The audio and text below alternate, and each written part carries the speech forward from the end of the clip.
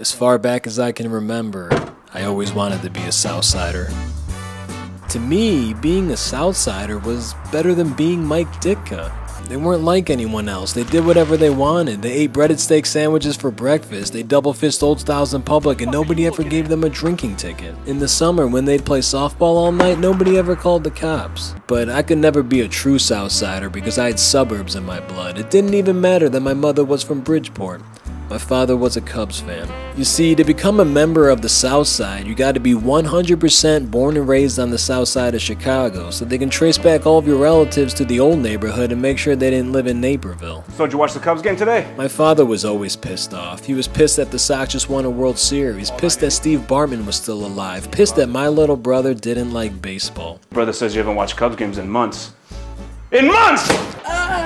You're a bum! But after a while, he was mostly pissed that I was becoming a Sox fan.